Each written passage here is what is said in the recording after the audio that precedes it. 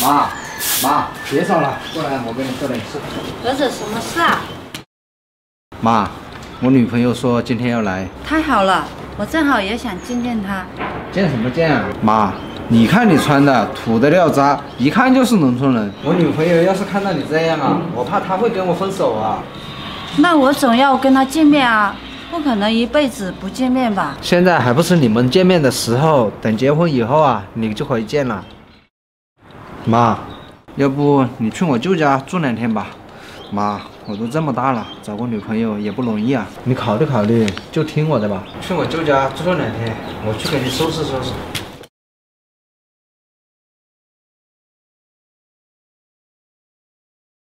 妈，你快走吧，等一下赶不上去我舅家的车了，快走吧。东东，雪儿，你来怎么没给我打电话呢？我这不是想给你个惊喜吗？你走吧。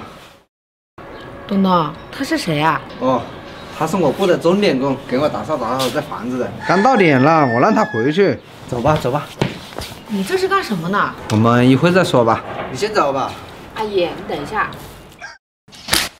你打我！你这是干什么？我还想打死你，你活该！你还是人吗？你爸走得早，你妈一个人把你养大容易吗？你妈最疼的是你，好吃的先给你吃，好用的先给你用。为了给你上大学，你妈到处打工。你妈生病了，连药都舍不得买，但你不能连亲妈都不认吧？是啊，这些你怎么知道的？你别管我怎么知道的。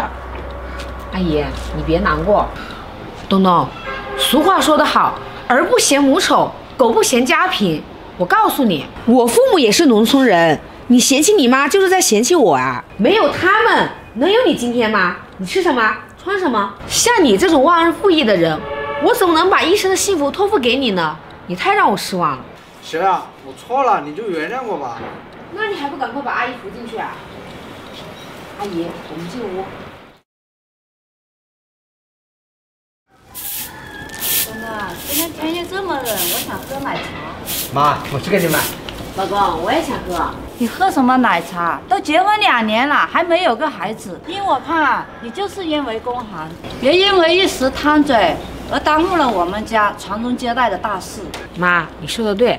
东东，要不你上街上买几斤苹果，这样我们大家都能吃了。我妈说买奶茶就买奶茶，买什么苹果啊？老公，你什么事都听妈的，我的一句话你都听不进去。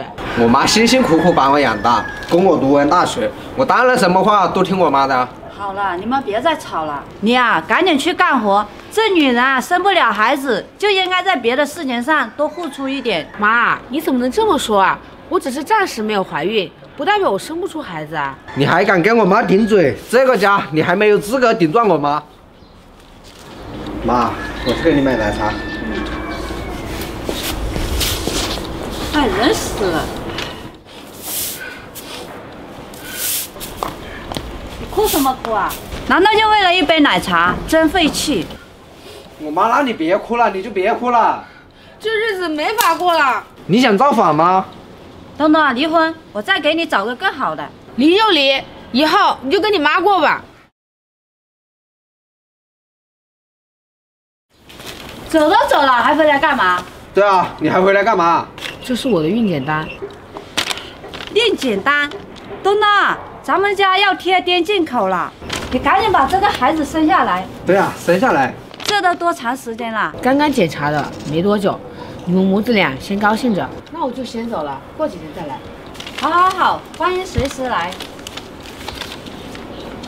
东东，真是太好了。东东，我这几天高兴的总是失眠，我一想到你马上就有儿子了，我这个当妈的就替你高兴。这样吧，我们去买一些婴儿用品。这样，你把他接过来。妈，我都听你的。谁呀？你来了。小雅，你一定要多吃点好的，把我大孙子养得白白胖胖的。对啊，我妈说的对。大孙子，你倒是心急得很嘛。我今天来呢，给你们带了礼物。这是。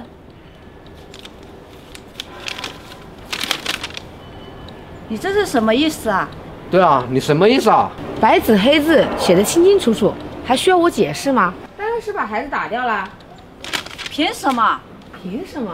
你们2个人，一个是听妈妈话的废物男，一个是爱管儿子闲事、挑拨离间的恶婆婆，以前天天刁难我，如今我已经和你离婚了，我凭什么给你们家生孩子啊？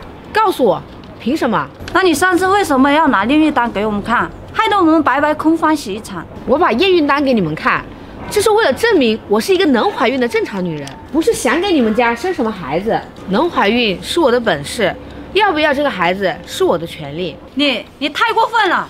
对啊，你太过分了！早知如此，何必当初呢？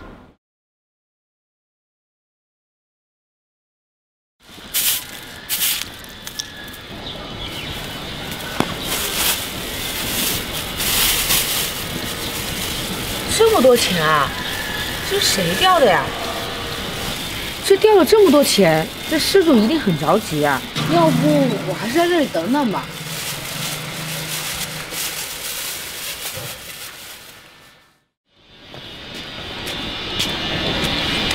这钱掉哪去了？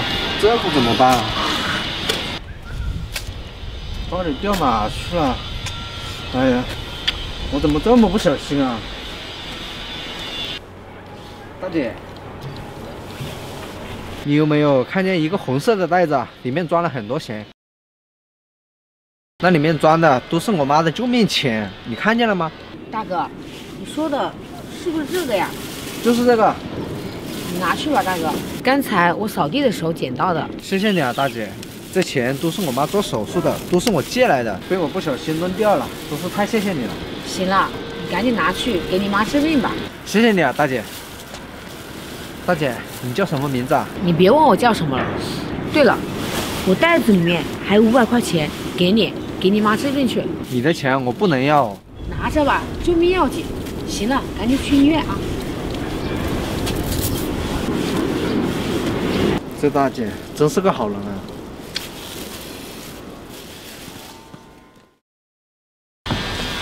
走吧。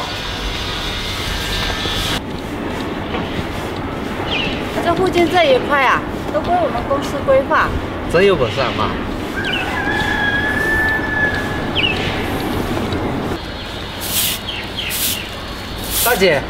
大姐，你还记得我吗？你是5年前你捡了我给我妈治病的那笔钱，你还给了我500块钱，还记得吗？啊，我记起来了，你就是那个小伙子啊。你妈好了吗？好了，妈，这位就是我经常跟你说的那位好心大姐。哦，大姐，你可真是位好人啊！我经常听东东说起你，他这几年也在找你，一直没找到。这是小事，不足挂齿。姑娘，这可不是小事，要不是你时间不昧，我可能早就去世了。我听东东说，当时你还给了他500块钱，真是太感谢你了。是啊。姑娘，这卡里有5万块钱，是我们的一点心意，你就拿着吧。这钱我不能要。大姐，这是你应得的，你就拿着吧。阿姨，这钱我不能要。当时我看到这位小兄弟那么伤心，钱都是借来的，我就想帮帮他。换作是其他人也会那么做的。像你这么高尚品质的人真难得，虽然钱不多，但是是救命钱啊。姑娘，你是不是在这附近工作啊？是啊，我在宇轩集团当保洁员5年了，挺好的。还真是巧了，最近我们公司接手这一块规划，以后这一块的规划负责人就是我了。你人品那么好，帮了我那么一个大忙，给你钱也不要，回头我再给你调一个清闲一点的岗位，给你工资翻1倍。你这种精神一定要传扬出去。那我先谢谢你们了。是我们应该谢谢你。那我就先去忙了。